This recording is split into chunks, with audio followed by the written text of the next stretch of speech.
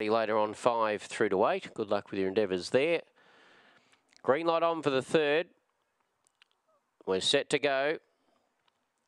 They're ready. Racing, Barbara Ann got away very swiftly, the odds-on favourite. Trying to boot up on its inside was Tear Up, but Barbara Ann's got too much toe.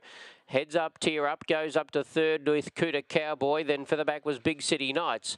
As about 4 lengths covers the 4 runners. And it's Barbara Ann the leader by about 2 lengths or so. Big City Knights is around the outside. Tear Up the rails, then Cooter Cowboy. Coming up around the corner, the odds-on favourite Barbara Ann is travelling well. Barbara Ann, never in doubt, wins by 6 or 7 to Tear Up. Third Cooter Cowboy. Big City Knights at the tail, and the time is around 28:38. 28:38 here for number 8, Barbara Ann, for Matthew Clark, who had a nice winner at Sale last night.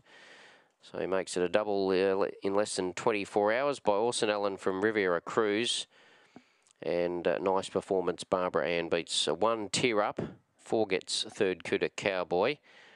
And 4th placing goes to 5 Big City Knights, 4th of the 4 runners. 8-1-4-5 on the third race here today. Barbara Ann notches up its 3rd win from 12 starts. Race 4, the Sinclair Contracting. Again, over the 500 metres, goes at 1:3, the next on the program.